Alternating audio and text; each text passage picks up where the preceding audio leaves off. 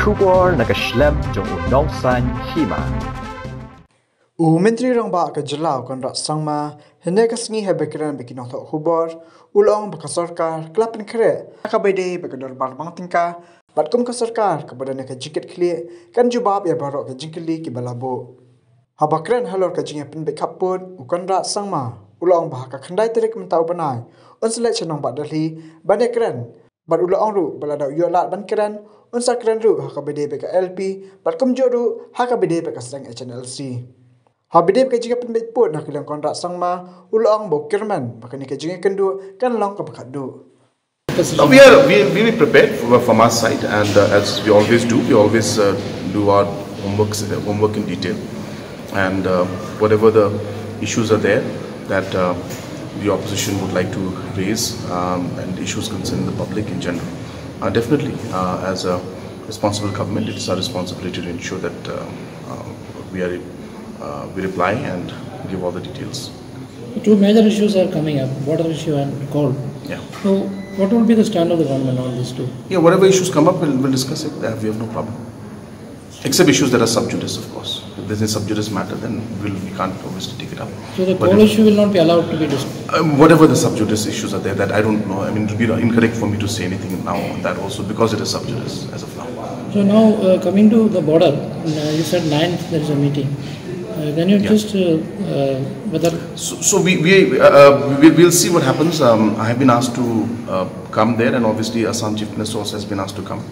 So then we will, Honorable Home Minister, obviously will brief us then on that day.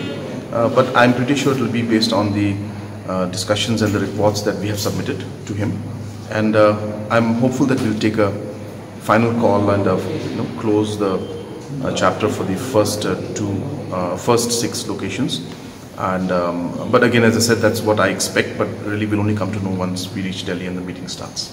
Before we go for it? No, we will have another one in autumn session. I mean, budget I'm saying. A budget will be this. So how do we have to look at the budget? I mean, next week will be budget presentation. Yeah, so we'll be able to see the budget next week. So coming to flyback again, when they are likely to restart the Shillong Delhi flight? I had been communicated that they are planning to start very soon. In fact, they had given a date of this particular week itself. They are, of course, having some, I think, issues with some kind of central government clearances. They're working on that, and they've asked us also to work on it. I don't have the exact details with me right now. But we'll ensure that whatever support required from state government, we will give to them, and hopefully we should be able to see the flight start within this month. We're trying to start it this month. MDA group. So tomorrow they are also part of you. They're coming to the meeting right now also. Okay. So yeah, I've invited them for the meeting today in the evening. How do you look at it? Whether this will strengthen in the assembly? No, I've always believed that when we are working together in a positive way, and keeping the agenda of the people in mind, it's good, and as I said, they have come in a very positive spirit to work together with the government. I'm sure that it will strengthen us, not just in the house, but even outside the house. This company is yet to restart Shillong Delhi. No investment has been made in any company. They are paid flight basis. So there's no investment from our side. If they don't fly, they don't get money.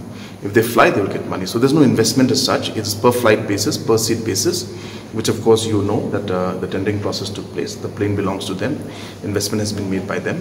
So there's no investment from our side. As long as they fly and guide the passengers, the government will give some viability gap funding, and if they don't fly, then they will not get any money. Of course, every minute there's things happening, but as of now, 29 students from Meghalaya studying in Ukraine have reached safely in India.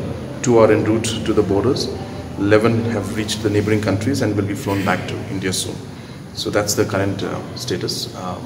Rather than updating every 6-7 hours, I'm updating every day. So tomorrow morning I'll give the next update. So would you like to comment on the High Court of the border issue? You'll also be taking up the HNLC issue with the Home Minister. You'll be discussing about it. This meeting is specifically for border issue, but obviously when Home Minister and other officials will be there may be a discussion on that also, which I'm not sure. But as far as I know, the agenda is on the border issue. But obviously, if the opportunity is there, our officials will be there. We may have a discussion also on that. But As of now, as I said, officially the information to me is only for the border issue. So what about the ILP issues? No, as I said, it's a border issue.